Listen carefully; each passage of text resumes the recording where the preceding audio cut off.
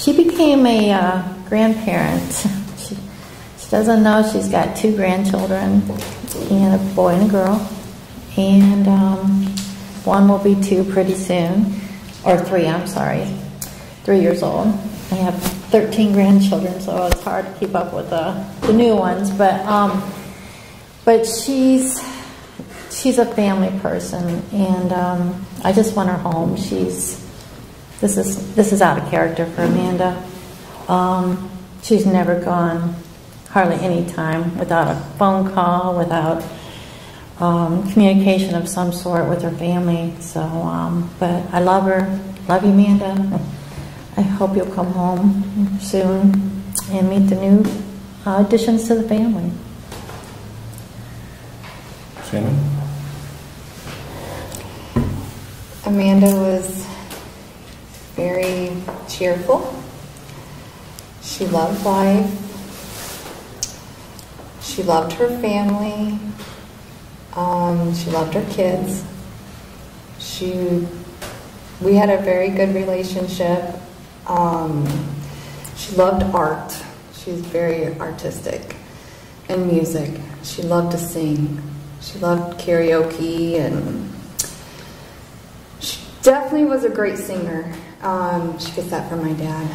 But she had a voice that was just so beautiful, and when she'd sing, it was just like, you were just like in awe. But she was very friendly. She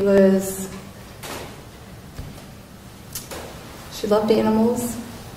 She had a really beautiful dog named Baby Dean. There's so much that I could tell you about Amanda. I mean, so much. But I think the main thing is, I know she would not stay this long away from her family. Because I know she's a very loving person with her family. If you see her pictures, there's not one picture that she wasn't smiling in when we took it. Like, you know, she was playful. And she was always there, no matter what. You had a problem, bad day, she was there, and vice versa. You know, she always looked for us if she had a bad day, and we would make her smile, you know, or try to help her as much as possible. That's why I just know she would not.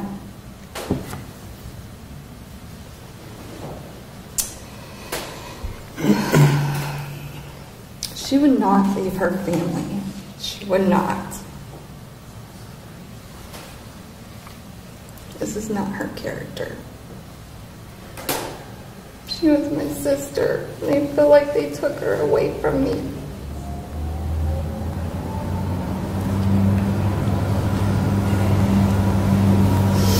It's so horrible when you don't have answers. But we want her to come home. And I do. Amanda, if you can hear me.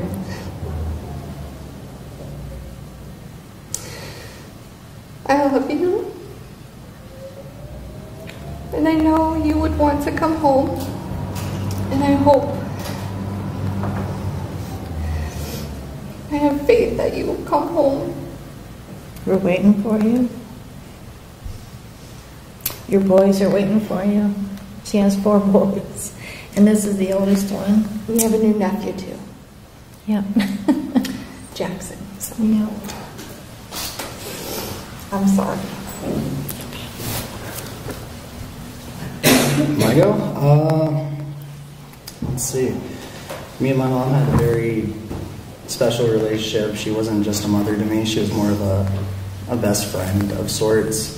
I could come to her with pretty much whatever troubles I was having as a teenager. She was just a very fun time to be around, very free spirit. It's kind of hard because I haven't really, a lot of the time that I spent with her, we were just hanging out, singing, you know, in the car, having fun. And losing a best friend / losing my mom is not something that is easy to talk about, of course. It just hurts, you know. I wish something would have been done sooner, but I'm grateful for what we got going on right now. I appreciate all of you guys coming through. Sorry. I just want my mom home, honestly. She really was my best friend, you know. It sucks. She's a big part of his family. Yeah, I'm sorry. Sorry. Yeah, I just wish she'd come home. I just want to see her, hang out with her, have fun again like we used to. It's been 5.5 years now. I've grown up. Last time I saw her, I was still in high school. I'm 24 now. I have 2 kids of my own. You know, she doesn't even know that. It's difficult. It really is.